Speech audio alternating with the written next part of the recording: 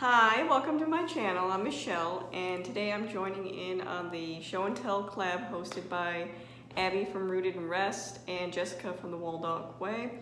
This is an open collab for homeschoolers, and I think it's a wonderful way to meet new homeschoolers and also cover a variety of topics and get some new information. So I'll be sure to link the playlist down below. But today's topic is plan with me. So I'm gonna show you guys how I prep and plan for the week. So I'm gonna turn my camera around and show you how I do it. All right, I'm gonna give you a quick overview. I have all my books and various things I'm gonna need to prep for this, but we're gonna go through how I fill out my planner and how I prep for all of these things. All right, as you can see, I have a regular teacher happy planner here. So what I do, you can see I filled some things out on the planner already. For example, I have our meals already listed because you'll come to see on Friday, I actually do my meal planning for the next week and I write it down. So we have breakfast, lunch, and dinner for Monday through Friday, and then for Saturday and Sunday, I just have dinners. This makes it easy when I meal plan. This makes it easier when I make lunches in the morning. It's just one less thing I have to remember. So although it seems like a lot of upfront work, through the week, it makes things go so much easier and smoother. Also, if my husband's home, he knows, pull this out, make this if I'm busy. So that's the first thing I do is I put all of our meals for the week down. Then, of course, I will go to our monthly calendar for the week and see what I need to write down. And I also did that already. You can see preschool story time at the library. I get a monthly CSA from a farm that I need to pick up. I do my grocery shopping on Saturday morning. There's Lego Club, and I have to prep for a Sunday school lesson because I'm a Sunday school teacher, co-op. This is the first day of Sunday school, and then this is usually when I do my school prep Sunday afternoon. So those are the things that are already filled out. So let's finish filling this out together. So the first thing I'm actually gonna do up here is, this is for my errands and things I need to do. This is this first box on the top here.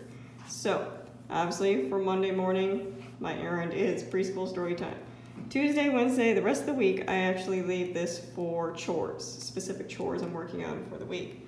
So for example, for Tuesday and Wednesday, my chore I take care of is I dust and wipe one level of our house. So this week, will be upstairs. You notice I'm using just a regular pen.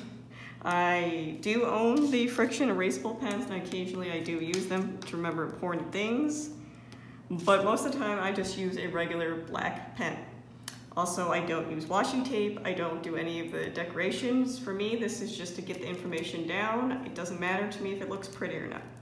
So Tuesday, that's what I take care of. Wednesday, I clean the fridge out, make sure there's no expiring food. I also Lysol all the highly touched surfaces of our house, so doorknobs, faucet handles, light switches. I make sure that's sanitized for the week. Thursday, I rotate. One week I'll do sheets, the next week I'll do a deep cleaning. So this last Thursday I actually did sheets.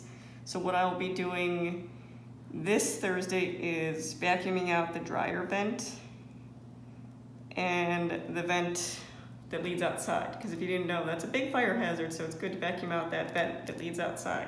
So I'll be taking care of the dryer vent. Friday, I always do the bathrooms. We have 2.5 baths, so I make sure everything's cleaned in there, garbages are cleaned out and all that, and I also have a farm CSA pickup that day. And then Saturday, I have Kroger, and so on. So that's the first thing to get through my chores for the week. The next block you see here will be my 4.5-year-old, almost 5-year-old's kindergarten work, her core work. So I just put her initial and core work. And what she does for that is she has a calendar that she takes care of. She has a writing notebook, and of course, if you want to see any of this stuff, I'll link up here what we use. She has math, and she has her all about reading. So that's all I write for that. And then for the rest of the week, I just put her initial core work. because it is the exact same thing every day of the week. So next would be my 8-year-old's core work. So her first initial core work, and she will do wordly wise, her vocab. She will do her writing, and again I'll link what I use for her, and she will do her math. She does her math with me, but these two she does independently. And again, I'll do the exact same thing right for the rest of the week. I do not feel the need to write this out for everything. I don't need to check off boxes. I do not have requirements where I need to show what she's doing, so that's all I write. This little period of time is usually lunch.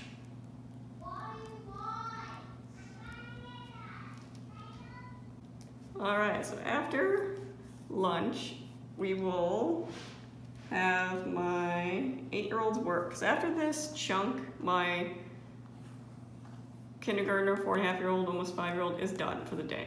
She can join us for our electives later, but her core work is done. So my 8-year-old has finished her reading and math and writing and all that. So after lunch, she still has to do English language arts. So for that, she does lightning literature, so I just abbreviate LL. And then Monday, Wednesday, and Friday, she also does Michael Clay Thompson. So I will write lightning lit, and then for Wednesday, she'll have lightning lit and Michael Clay Thompson. And it just keeps going. And then she will actually only have Michael Clay Thompson on Fridays because Lightning Lit is a 4-day program. So after that, this is my Torchlight box. If you didn't see what we're using here, we're using level 2 Torchlight. So I leave this box and this box for filling out my Torchlight stuff. And again, all I do for that is I get out the Torchlight calendar, go to my current lesson, and it's pretty much mapped out for me. There are a few things that I do differently though. So, for example, I do not do the vocab spell book. My daughter does wordly wise, and I think that is enough. We also do not do the geography that this program provides. To me, it's just busy work and it doesn't really help. So we actually sub out that for core knowledge geography, and I will do a separate review and flip through of this, so I'm not going to go into too much detail about how I actually do that, but I will just write CK Geography. Same with science. We do not do the science program that's recommended for this, and that's just a personal choice. We covered a lot of the topics that are for this year already, so again, we just sub out core knowledge science for that, and we actually only do that on Thursdays and Fridays. So I'll just write core knowledge science. So getting back to this, I have my weekly list here, and then I just have to transfer some of that information. For example, I know we will be doing Fortunately Milk for our literature read aloud. So every week we'll have milk as a start. And this is just so I can quickly look over it to see what we'll be covering or if there's anything I need to grab really quick. So the next thing we will be doing is Curiosity Chronicles. I'll do what chapter we are on. We are in chapter 7. And again, for that, all I do is we have the audiobook version of this, but what I will do for prep is we have the activity guide as well. So I will go through this and pick out any activities that we have to do for the week. So we usually have that and an activity. And then after that, we will be doing, it looks like, 2 truths and a lie.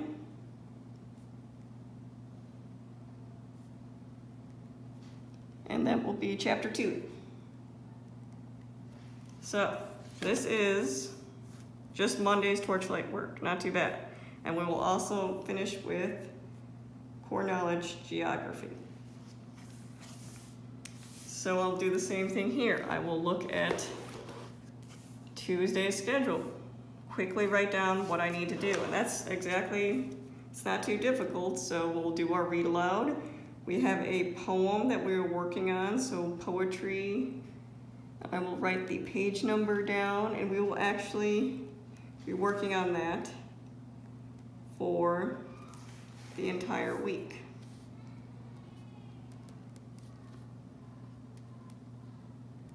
And that's just so I can quickly look at this and know what page number we're at.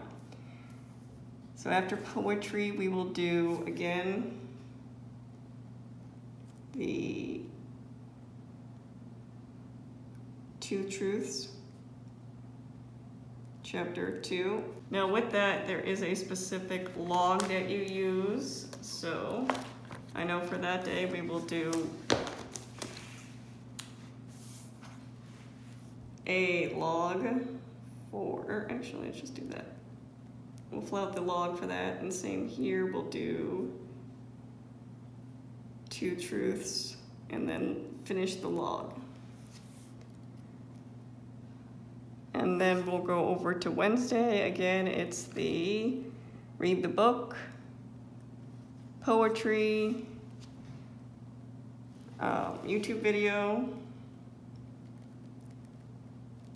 and Child Through Time book. That is page 18 to 21. All right, so we go up to Thursday. We will have our normal stuff. We have a comic book project. Oop, Thursday. We have a comic book project. And then we will start our CK science. And we'll come over here. We actually will not have that then because we will finish the book by then. We will do our poetry. We will do some grammar work. We will do a medieval project.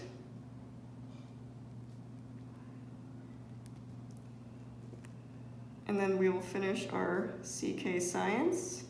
This is usually a 2-step, 2-day program. And then we'll finish Friday by doing Social Justice Unit. So there's actually less to do on Fridays because my kindergartner does not have math that day. My 8-year-old does not have English Language Arts that day because it's a 4-week program. So she has a little bit of Michael Clay Thompson, but it leaves us a much larger chunk to do this. So that's a heavier day. And again, it was just quickly copying down a few notes of what we need and what we're doing for the week.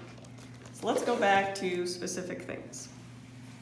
So if we're looking at Monday, I have my kindergartner's core work, my 8-year-old's core work, her English Language Arts, what I need for Torchlight. And again, for geography, what I do for these core knowledge units are, I actually make a separate schedule because they're pretty detailed. And I'll just write it down here, so all I need to do is reference back to core knowledge. Geography schedule. Same with the science on Thursday and Fridays. I actually write down what we're doing for those days on my calendar that goes with this, and I will just reference back to it. So on Sunday, what I will actually do as part of my school prep is I will go through these different things. So for example, my kindergartner, I will go and read through her math lessons really quick. They have a good intro of what you're going to be doing for the week. I read over this, so just like a teacher, I believe in teacher prep. So I will read over, see if we need any specific manipulatives or anything like that, but I have a general idea of what the lesson is. That way when I go to teach it, I'm not reading it for the first time and it just goes a lot smoother. So I will make sure I go through that. And the nice thing about her All About Reading is because her sister did this, everything's already done. Everything is cut out. I can literally just flip this open, grab what I need, and be done. And if you're curious how I organized that, I just got one of these accordion folders. And if you can see here, every lesson is divided into a manila folder, and I can just pull out what I need from that folder and it's all ready to go. And again, if you want to see specific schedule, I will also link that above. I made a video on that. But same with my 8-year-old's core work. I will go through, see where we are in Michael Clay Thompson. This is really just open and go. I don't have to do a lot. I just gotta make sure we have our bookmark where we need to go. With her liking lit, I will go through the teacher's guide for the week. I don't read the comprehension questions ahead of time because I don't think that's necessary. But the specific grammar lesson and the composition work we'll be doing, I do go over this before I go through it with her. I read through it so I have a better understanding before I go to teach it. Same with math. I know a lot of people feel intimidated by dimensions, Singapore dimensions math. Well, once you get a hang of it, it's really not that bad. So she's actually in her review section of it. So I will just read this over, see what activity we'll be doing, and glance over her sheets. So again, I'm just better prepared to teach that lesson and know how far we will get. For example, sometimes if the lesson's short, we will do the exercise pages that go with it. If it's a longer lesson or she's not grasping the concept as well, we'll save this for another day. But again, I will read over this for the week. So I know, for example, Monday we will be doing review. We may be doing this on Tuesday if this takes longer. But after that, I know we'll be starting a new week. And if that's the case, I need to read over it, see if I need anything, and it just gives me a better knowledge of what's going on before I try to teach it. So it does take some time. I would say reading through everything, setting up my planner probably takes an hour and a half. But it makes the week go so much smoother because I know what I'm teaching, I know what we're doing, and we can easily go from one thing to another. So I will go over those things before we start the week for Monday. So that is how I use my planner, how I set it up. It's simple, quick, and it gives me a better idea of how the week is gonna go and what I need to be doing when. So thank you for watching.